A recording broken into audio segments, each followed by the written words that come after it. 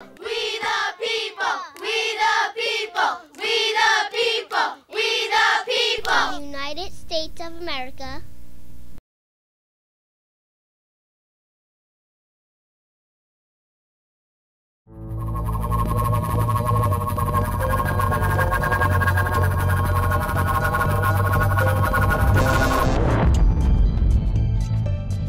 Engaged in despicable acts with nuclear weapons.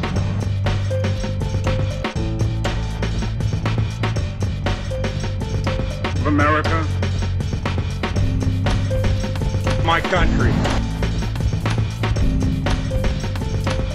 Freedom of speech. We gotta let them speak. We gotta let them speak. It's freedom of speech. Congress shall make no law respecting an establishment of religion or prohibiting the free exercise thereof, or abridging the freedom of speech, or of the press, or the right of the people peaceably to assemble, and to petition the government for a redress of grievances. I don't think that art should be censored, not at all. A part of creating is getting response, and sometimes that's a positive response, sometimes it's a negative response. I've had a few complaints. Censored?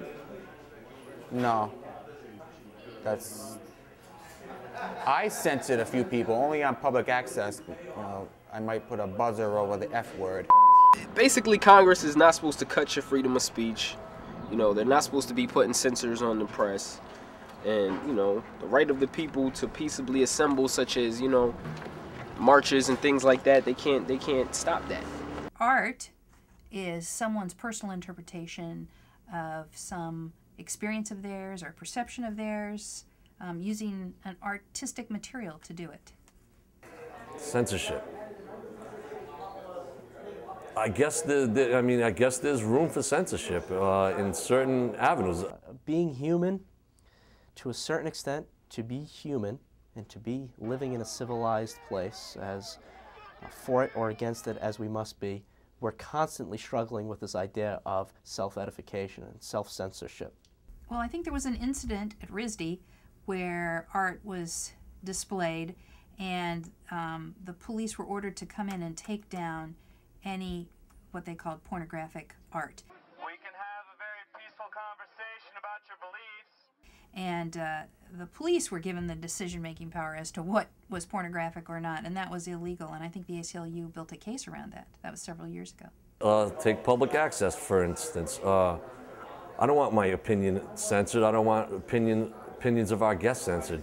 But I mean, out of respect for the people and the people that are watching the show and choose to watch the show, if you have to bleep out an expletive or you know, someone, you know, you can't yell fire in a crowded theater. It's just how it is. Some people are more in touch with it. Some people, like the transgression artists, are looking to exploit that, looking to exploit the fact that we are animals. And, you know, as shocking as this is, it's really not all that unnatural. We are animals and we are susceptible. We do have addictions. We do lust. We do a lot of anti-Victorian era activities. I'm a hip-hop listener, so they censored that Jada Kiss album. It was supposed to be called Kiss My Ass, and it's called Last Kiss. In certain states, they ban you from wearing the clothes that you want to wear or in the fashion that you want to wear it. Down in New London, Connecticut, a few years ago, there was a piece of work that was done in a Greco-Roman style with an illustration of nude, sort of like statue figures like you would find in ancient Greece. And there was some opposition to that in the community, and it was on display on one of the main streets in New London. It matters, you know, racy? No, that doesn't matter. It's more or less like the nudity kind of thing. People get offended over that in that, you know, freedom of expression of the art in the art world. That's the only one that makes headlines. But the public doesn't necessarily have the full range of the First Amendment that they should.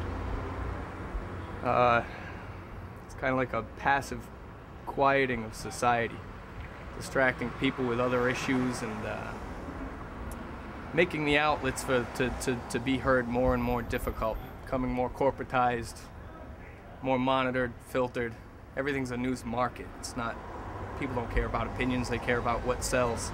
Well, I think you have the right to say anything you want, but I think if it offends someone, then maybe there's a problem with it. And I think that's maybe the issue with people speaking about racial issues and those types of things. I think you can say it, but that doesn't mean it's the right thing to say at the appropriate time. I mean, I think that's the whole point of our Bill of Rights, and is to say that we are able to see what we're able to see, and we're free to choose, so that the right stays open for everybody. Let's hope the First Amendment works for us before we have to resort to the Second.